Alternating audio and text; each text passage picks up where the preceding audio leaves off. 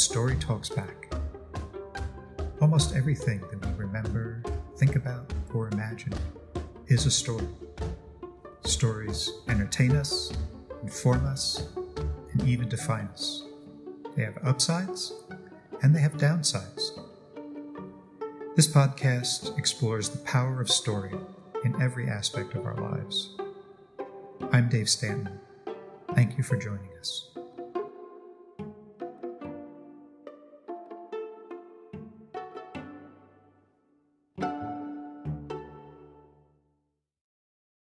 Bianca Stone is a gifted poet, visual artist, creator of poetry comics, and educator.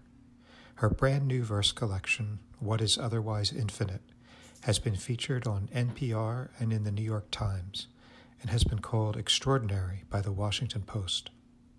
Stone is also the author of The Mobius Strip Club of Grief and Someone Else's Wedding Vows, as well as A Little Called Pauline, a children's book with text by Gertrude Stein. Stone teaches poetry and is creative director at the Ruth Stone House in Vermont. Well, hey, Bianca, thank you so much for joining me on The Story Talks Back. I really appreciate your time today. Thank you, David. It's my pleasure. And I think we talked about you starting out by reading a poem from your new book. Do you want to say anything about it? Or you just want to read it?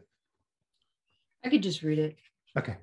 See what, if anything, I think of when I read it. It's called The Body. I'm tired of algorithms. I was promised oblivion. Now I must remake world order. Nothing changes. All these nerves and yellow lacy fat.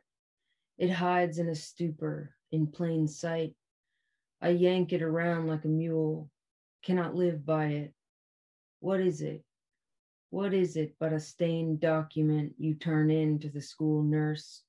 A parchment you've been clutching forever that turns out blank. Nice. That's funny. I don't think I've read that out loud yet.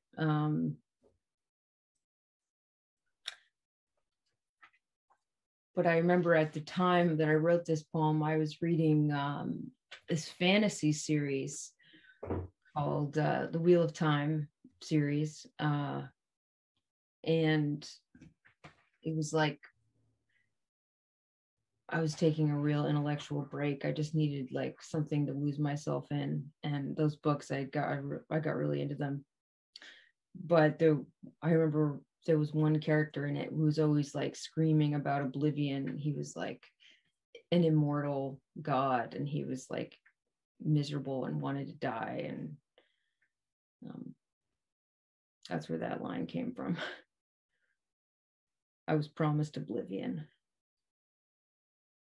It's interesting that you say that everything boils down to a parchment, a piece of paper.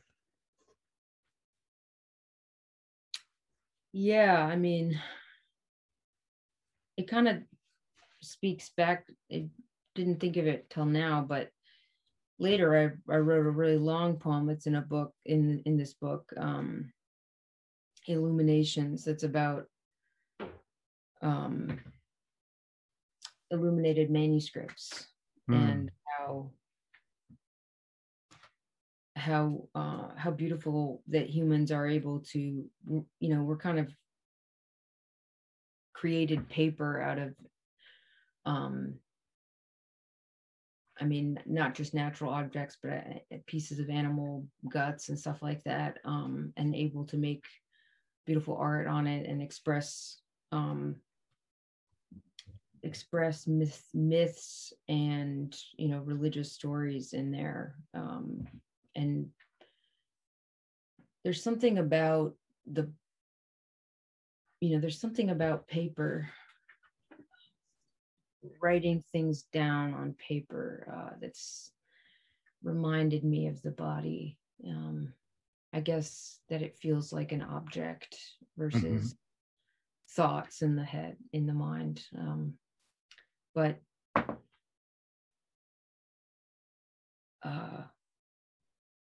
we put so much emphasis on, I think this poem is about just feeling a little bit detached from the body, something we all experience frequently.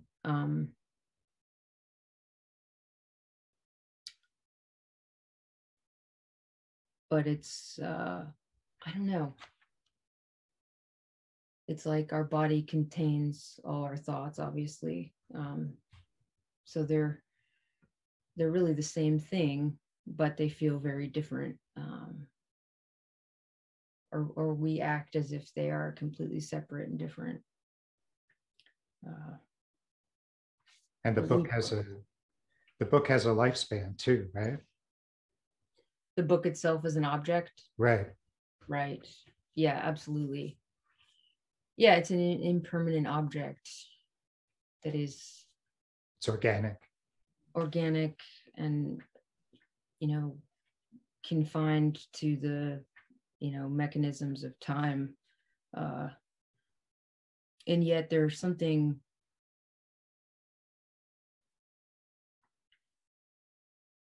it makes it feel as if our thoughts and ideas are more permanent than our body. I hope that's the case. Right. Yeah. That's funny, because when I was a kid, I remember I used to think that books lasted forever. Like that was my expectation. If you owned a book, it was going to be around 1,000 years from now. But now that I've lived with books for so long, I've seen them in so many different stages of coming apart. You realize they have their own sort of trajectory, right? Yeah, I was just arguing with my mother about this because she wanted a newspaper article that had a review of my book in it. And I was like, well, you already have one, you don't need two. And I was like, and anyway, it's online. And she's like, online could be erased in a minute. Yeah, right. But I mean, online publications feel so much less permanent than maybe a book. But both are far from permanent. Right. When I bought your book, I bought it initially on my phone just because I thought it would be more convenient. Your latest book, and it's just so different. The relationship to the words when you're, it's not a book, it's not tactile. It's it's still powerful, but it's a different, totally different experience, which I don't do much. Mm-hmm. Yeah, but sometimes when you don't have time to wait for it to come in the mail or something, right, you have to buy it online. Yeah, I wanted to talk to you about, my whole sort of obsession here is stories and storytelling. So, the question I usually start my interviews with is, who do you remember, or who do you feel was like a storyteller, or what was a story that really influenced you early on, or that you feel shaped you somehow? Can you identify one or two that you really come to mind? Yeah, I was trying to think about that. A specific story, I'm not quite sure. I wasn't thinking of that, but I was thinking about what it means to hear stories really early on. And children do. I mean, not only are they read to all the time, because they can't read yet, but they're also listening to everybody talking, and they can't partake in the conversation as much. So there's a lot of listening to stories. For me, I grew up with a single mother who was she was a writer, and she wrote fiction. So I did get to hear a lot of her writing, and she was also very good at telling stories on the spot. And she would have certain stories that she would retell that she made up. And she was very good at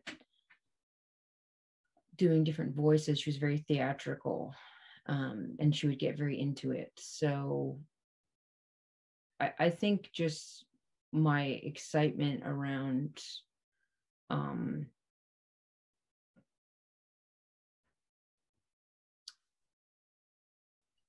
around the whole body's engagement with the story, you know, the gestures and the voices and everything was very thrilling to me, and it really did shape how I embody telling stories and poems, you know, and feeling very they really don't just exist on the page. It feels like something to read out loud and to share out loud. You know, I was thinking of certain books she read me that were really influential, and I loved the Wizard of Oz stories very much. Although they're kind of all over the place, but at the same time really repetitive if you read all the books. Wind in the Willows was one that my grandma was obsessed with and read me all the time. And that story really affected me. But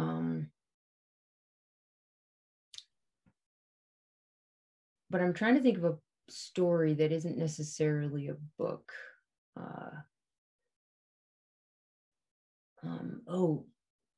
One thing just came to me. The Norse mythology stories. Those I was so fascinated by because they were definitely weirder than other stories I was used to. And I found them very fascinating. And I remember there was one, I forget who it was, but it was like, it might have been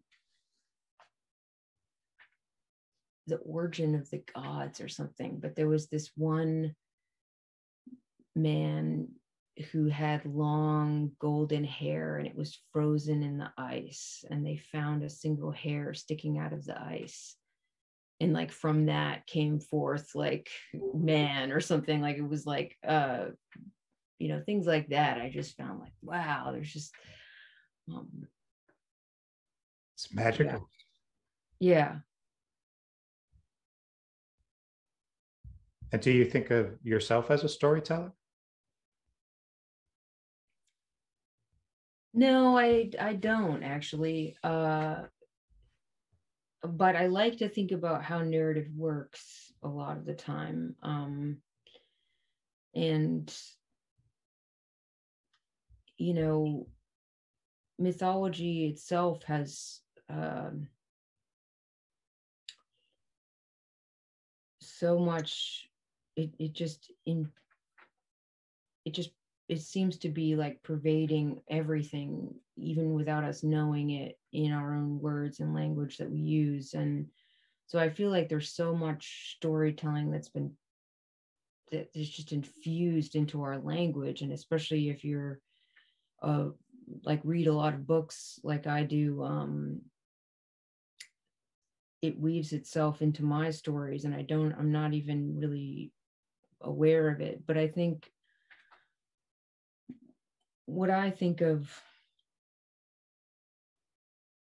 with storytelling is that for me, you know, there's so much emphasis on not making things up, as opposed to like fiction writers would be more concerned with making things up, whatever that means to them. But like telling a story versus writing a poem that involves a kind of story, for sure.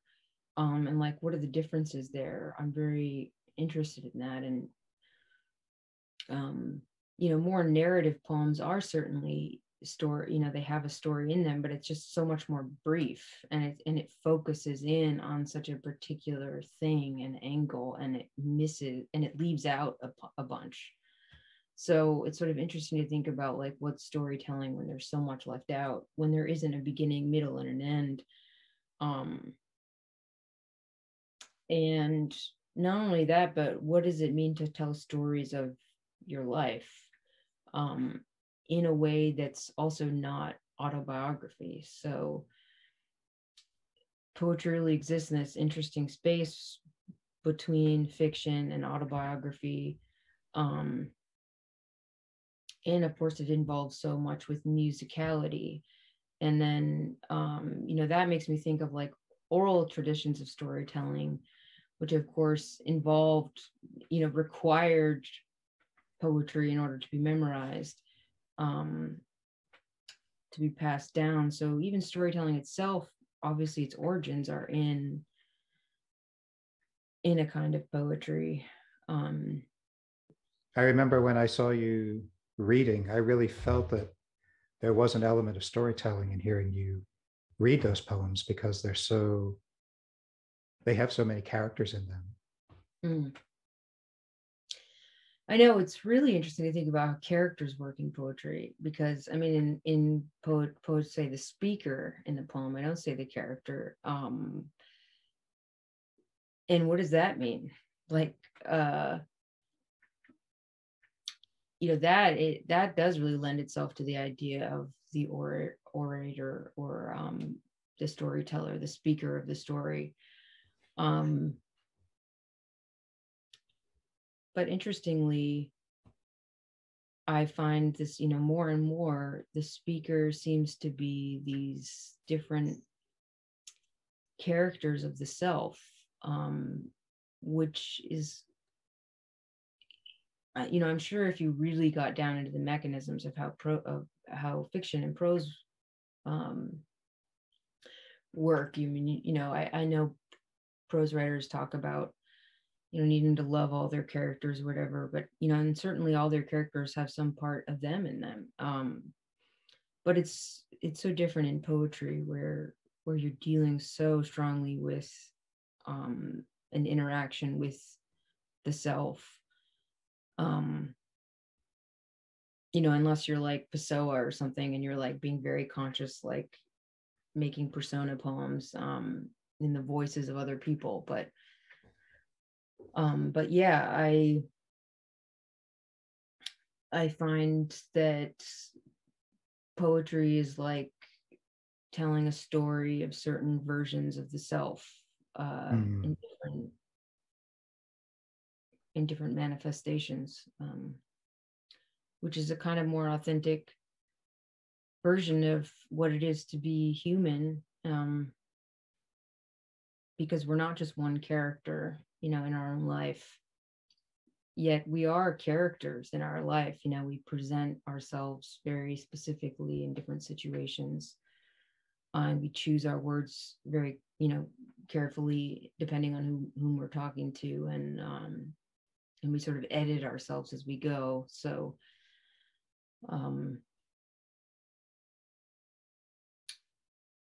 yeah. Have you thought about writing stories? Do you think you ever had that impulse? Yeah, I remember back in like, 2015 or something, I bought Walter Mosley's like, "This year you will write your novel." Um, and I was like, I'm gonna write a novel. I don't know why it suddenly struck me as important. I was, there's certain things that I want to talk about that lend themselves to prose. For some reason, I have a really hard time writing fiction. I find it almost impossible for me to do. I feel really uncomfortable doing it, like making up people. And it's funny when I try, because I feel really embarrassed. And it's weird. I know that, if I really, when I was like in high school and stuff, I find stories I wrote when I was a kid, and I liked it, and I had fun with it. because I was good at just, I was good at being descriptive and stuff, because I was so aware of fiction, of my mom's fiction, and listening to her. Of course, her stuff's all about her, so it's like barely fiction. But yeah, I really can't do it. I would get like one page in, and then I just couldn't go on. I was just like I'm sort of locked into one page things. Nonfiction is something I'm working really hard to do.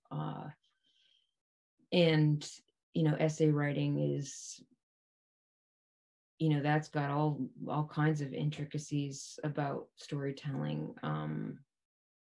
Again, it's not, I think it's funny because it does appeal to me to make things up. I say when I talk to students about poetry, like, do not be beholden to reality. At the same time, I'm not, and also to go ahead and lie in poems. And I think that's important, but it's still, it's really different. Because I think what I'm more concerned with is like being actually honest about the ambiguities of being alive and our experience in reality, which we have this like false sense of the way things are a lot of the time. And I think what gives us a lot of anxiety is that we need to honor the more imaginative and contradictory parts of our own experience. And to do that, you have to be creative and imaginative in how you express it in words. So in other words, it's not about like information giving, like sort of Cartesian, like cold hard facts about what you're seeing, almost like a scientific like empirical based vision of what you're experiencing isn't actually accurate to existence. There's more at work. Right. And accessing that is what the writer's trying to do. And I think when we create stories, what are we trying to do? I wonder about that. Expressing some kind of desire. Explaining what? What do you think when you became obsessed with the idea of storytelling? Did you feel like you gravitated more towards the idea of the fantastical, or telling stories of experiences? I mean, I'm interested in all of it. I mean, I personally kind of am like you. I don't feel comfortable writing fiction. Okay, yeah. I actually did. I really enjoyed it when I was taking a class at it. And then I was really had a great time. But then once the assignment was over, I just had no, like so many fiction writers talk about, oh, the characters are just talking to me all the time, or I just couldn't stop the story from coming. It's like I've never had that experience. I think I probably, so I'm much more in sort of the journalism / nonfiction mode, but I love reading those stories. And one thing about you that I think is really fascinating is your interest in poetry comics. I think that's a really cool medium that sort of straddles, in the sense that, I think you even said, that the frame, sort of the passage from frame to frame and the sequencing just sort of naturally turns it into a story. Do you think that's one of the reasons maybe you like that format? Yes, it has a forward momentum to it. And that is appealing to me. And there's this sort of sense of being on a journey in a poetry comic. And I think comics I've always loved comics so much. And another thing I love but can't do, tradition in the traditional way. But I love playing with it, and I love playing with the mechanisms of comics. So like the panel and the word bubbles, and and the white space on the page, and how you can make a static image but also have it move forward, and having those contradictions is very appealing to me. But then also I think the aspect of the image and adding another layer of meaning making, and having the image interact with the text, and having the reader interact with both the image and the text at the same time, and seeing, it's like another tool to get at something that you can't get at otherwise. And I'm not sure what it is. Like, I'm not sure even what I'm trying to get at, but I think what I like is that that I have those tools to play with. And the graphic novel, I remember it had a real boom when I was like, growing up, and it was kind of a new thing, and everybody was really excited about it because it was almost like legitimizing comics. It was like a more intellectual, or more complicated, serious comic strip. And you could go in different places and tell long stories, and it wasn't and they had a beginning and an end. It wasn't sort of like Marvel, it just goes on and on. And those are cool, but obviously like nothing like what I do sometimes with poetry comics, which is like just the same thing I'm talking about already, just like how to tell a story without telling a story.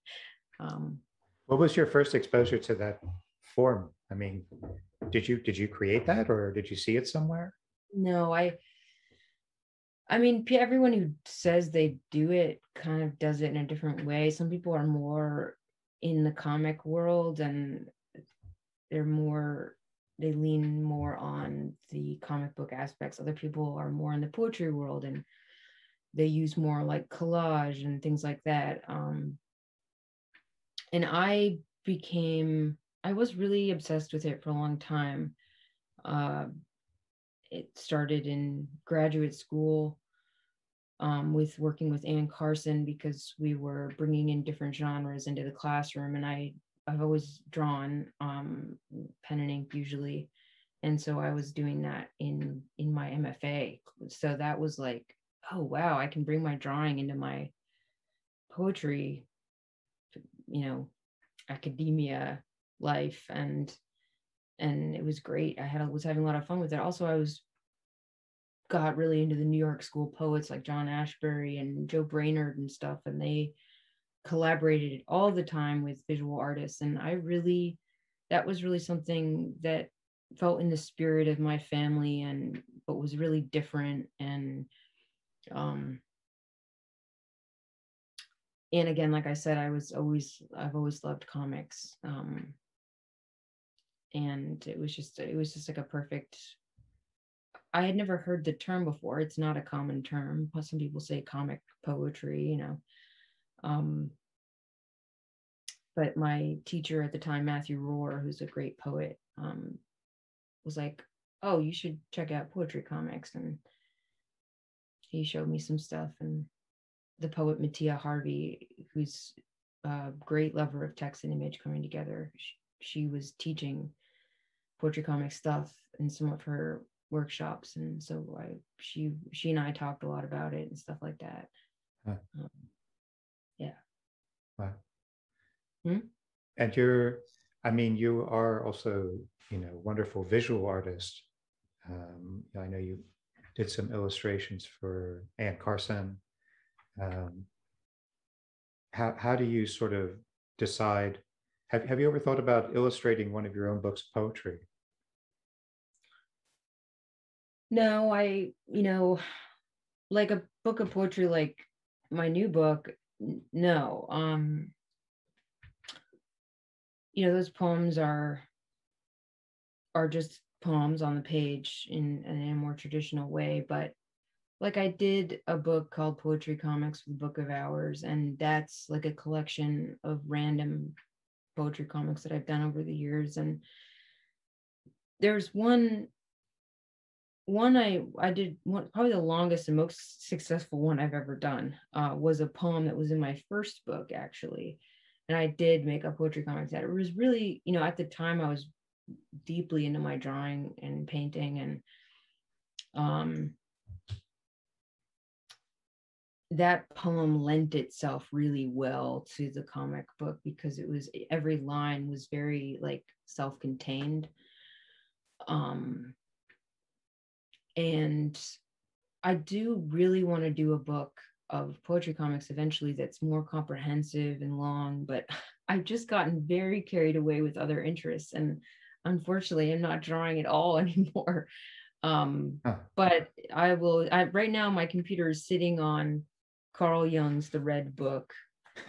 And that's something, I said to myself, if I do a poetry comics book in the near future, it will be more akin to this book, because I think what interests me so much about doing visual art and words together is more this sort of almost like free association that happens when I'm doing it. So I learn a lot about what's happening in my subconscious more. You can express things that are completely ineffable with images sometimes, and seeing if you sit down to draw on a blank piece of paper with nothing, no plan, I mean, weird things come out. And I really like the idea of doing that and then adding poetry into it too, and maybe working with things I've already written and then seeing what images come out in response to them and stuff like that. So I mean, that's certainly what Jung was doing. He was finding a way to experiment with his own kind of self-analysis, with the illuminated text. So coming back to what we were talking about earlier with my poem about illuminated manuscripts, I find something really beautiful about the act of making art and telling a story at the same time, on a piece of paper, and seeing what uncontrollable things start occurring on the paper.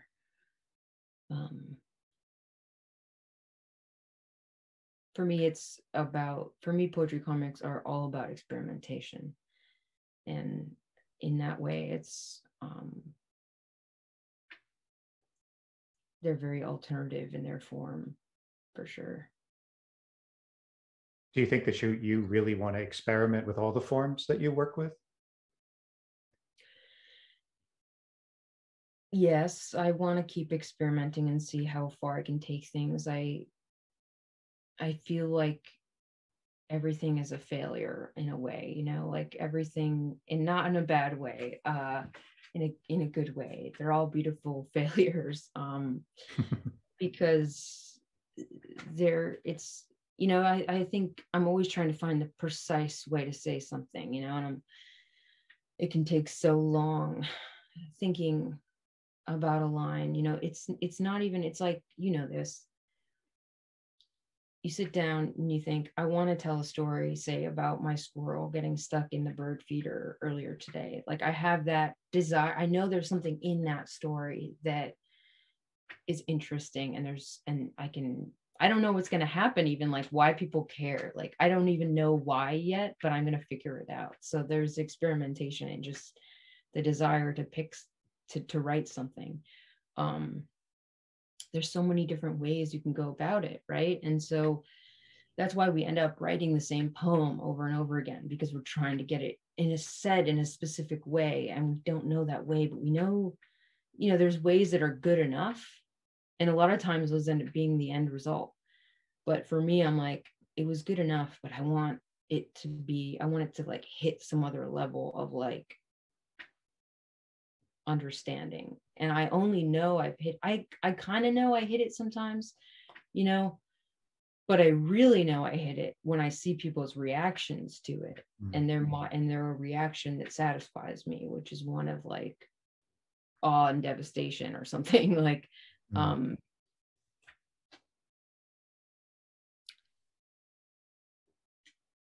yeah, I think, I was thinking about the storytelling too, and I was thinking about how storytelling is a relational act between two people. I mean, minimum two people. And that's really what it's about, right? I mean, it's about communicating something that you've experienced to another person in a way that's engaging, that gets at something they could never be there in your mind or at the occurrence of the act. So you're like, are you here to just tell cold hard facts? No, you're here to do something else. You're here to like make reality out of it. It's like, this thing happened. Is that thing more real than my poem about it?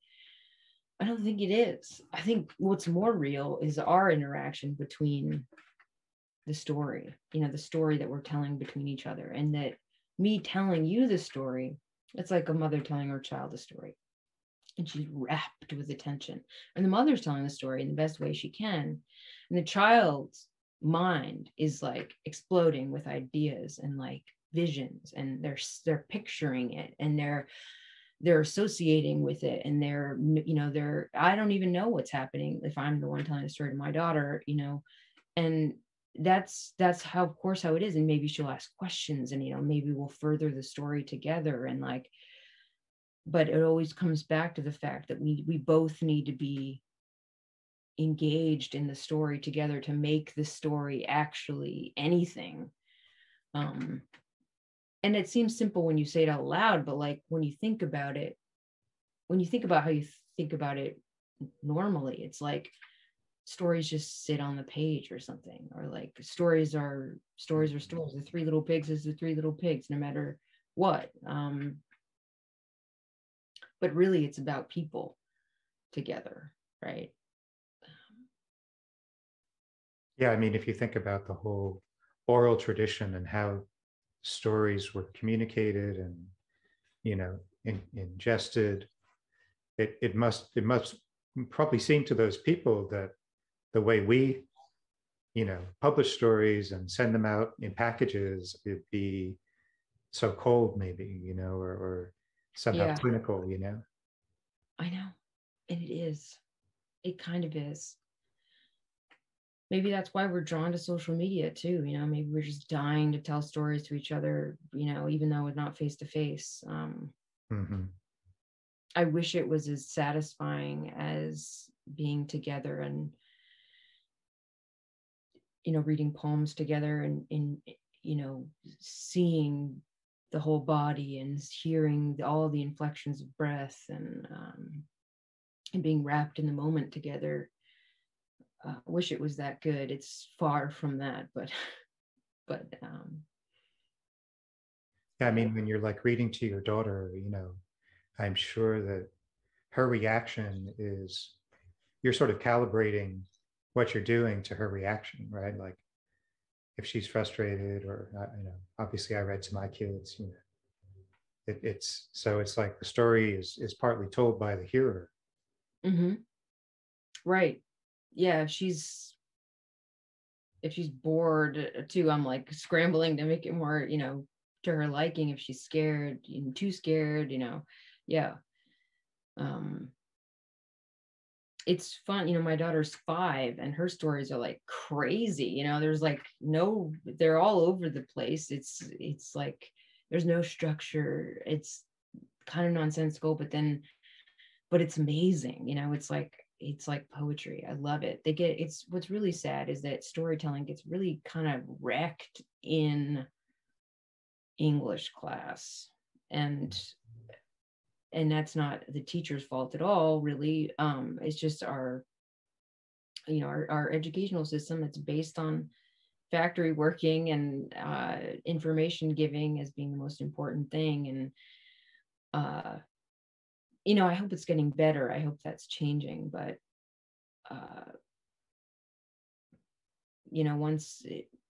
once we start telling stories how we think they're supposed to be told, that's when they start getting wrecked. Mm-hmm. Yet there are some fundamentals to storytelling that stay constant, too.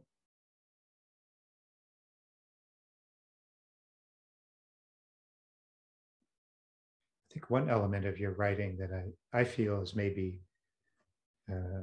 underappreciated is your humor. You really are so, it's very dry, but it's definitely there, and I feel like if I see you read it, I'm going to get more of that. Do you feel like that's something that's in there that people miss? I think if people don't pick up on the humor, which is often dry and I don't want to say sarcastic, but maybe ironic, I don't think they'll enjoy the poem as much. I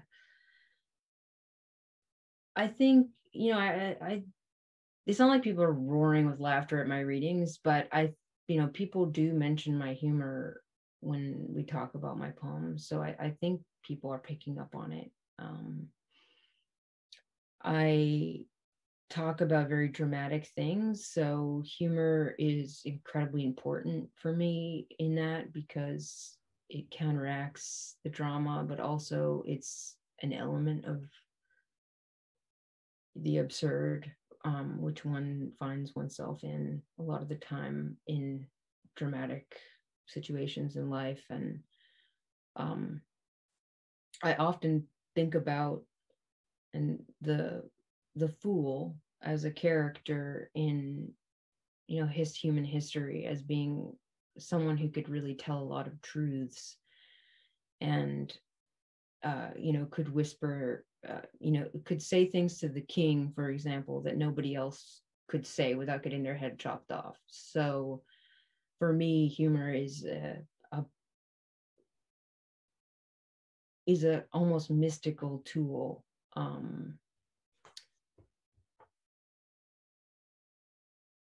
that is underused, but also can be overused too. People insist on, they get up at readings and they're like, insist on getting people to laugh. It's, so they can just feel more comfortable and liked. But that's not usually the problem. Usually the problem is that people take themselves too seriously and take their poems too seriously. It's kind of like, sometimes I watch a drama on TV and I'm like, the best dramas are the ones that understand that you need humor sometimes too. And the shows that just are endlessly dramatic and take themselves so seriously, it just feels so opera-y, yeah. Thank you for appreciating it. I want to ask you, you come from a family of writers. You're a writer. How does your sort of understanding of what it means to be a writer and live as a writer changed, or how is it evolving, in the society, in your own mind?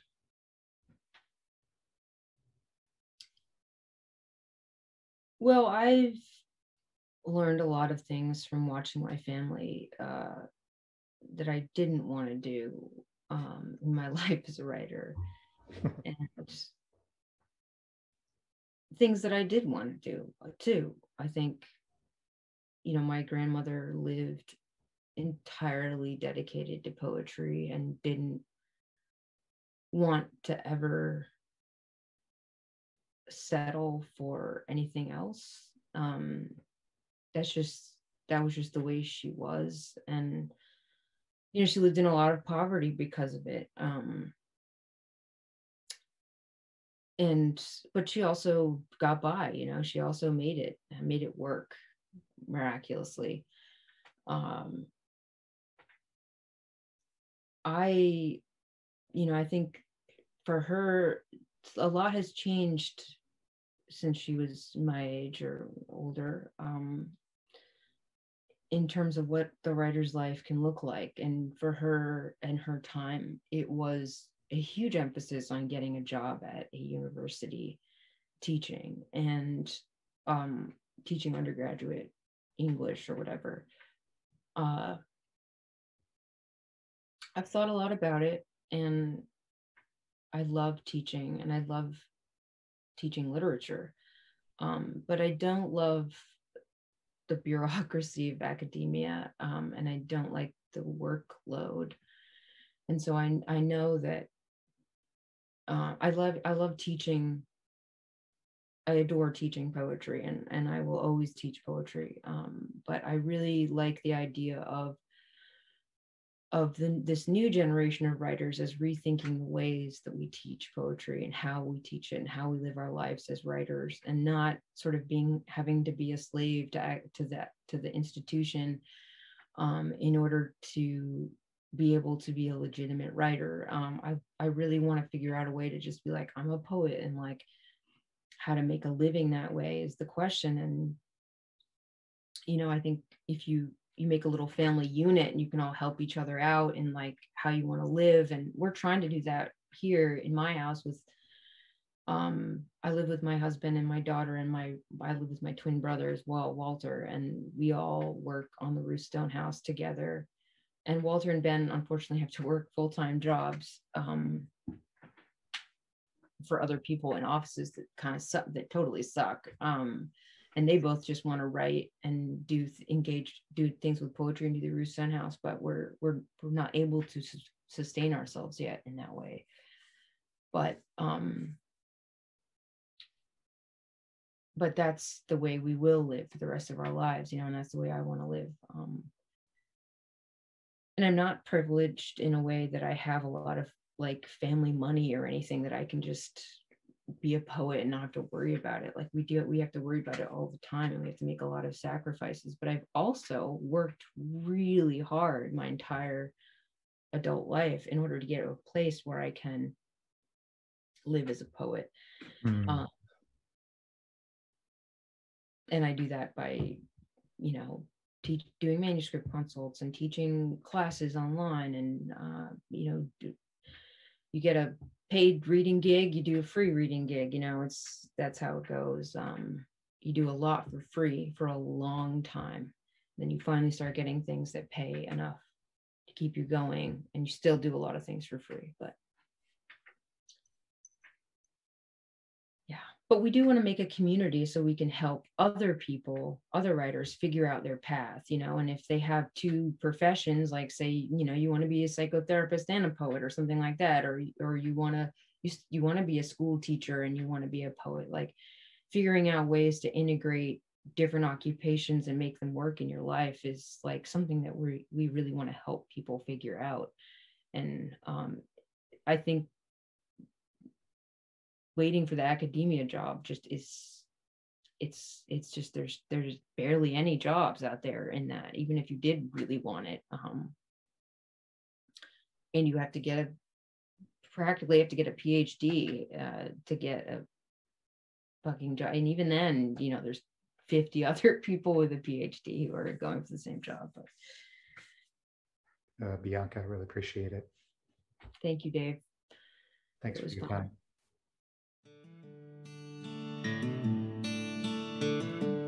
The Story Talks Back is produced and hosted by Dave Stanton. The music you're hearing now was written and performed by Christopher Daydream. The theme music at the beginning of our show is an excerpt from Play by Merlin Twelfhoven, performed by Kronos Quartet as part of their 50 for the Future series. Please subscribe to the Story Talks Back on Podbean and check us out on Instagram. See you next time.